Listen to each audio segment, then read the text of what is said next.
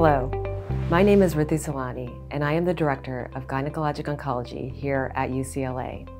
I am proud to lead a nationally recognized team of leaders in our field. Our team of gynecologic oncologists focuses on providing comprehensive care for patients with cancers affecting the gynecologic or reproductive organs. This includes cancers or conditions of the ovaries, fallopian tubes, uterus, cervix, vagina, vulva, and pregnancy-associated cancers. As gynecologic oncologists, we focus on different aspects of cancer care. We perform surgeries, including open cases and minimally invasive cases with state-of-the-art technology. We also administer systemic treatment, such as chemotherapy, immunotherapy, and targeted therapies for the management of advanced or high-risk cases. And we work with our colleagues in radiation oncology, palliative medicine, radiology, pathology, and many other fields to provide each patient with a personalized approach to cancer care. We also offer a large portfolio of clinical trials that includes novel approaches to treatment in the hopes of improving all cancer-related outcomes. I want to highlight some opportunities to help reduce risk and/or help with the early detection of gynecologic cancers. First, know your family history of cancers. This includes the type and age of cancer diagnosis. This changes with time, so keep your healthcare team up to date as needed. The HPV vaccine can also reduce the risk of cervical cancer as well as several other types of cancers.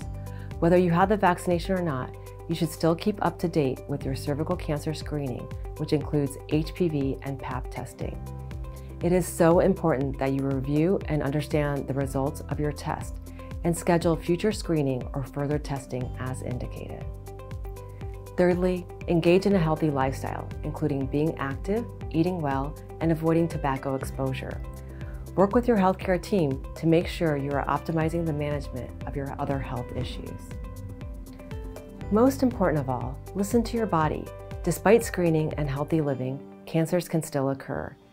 Symptoms to be mindful of include the following.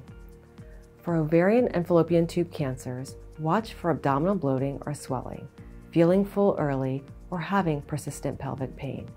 This should prompt further evaluation, which may require imaging. For endometrial cancer, abnormal uterine bleeding is the most common symptom. Note that postmenopausal bleeding is never normal and should always be evaluated. For cervical and vaginal cancers, symptoms can include abnormal bleeding, particularly after sexual activity, a foul-smelling discharge, or pelvic pain.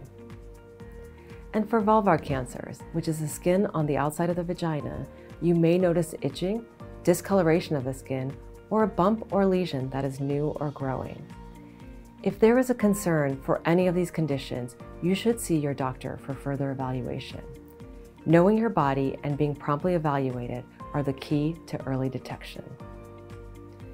With our comprehensive approach, your care at UCLA will include excellent state-of-the-art surgical care, up-to-date and cutting-edge therapies, including clinical trial access and high-level survivorship care to help you and your loved ones as we work together to provide you the best outcomes.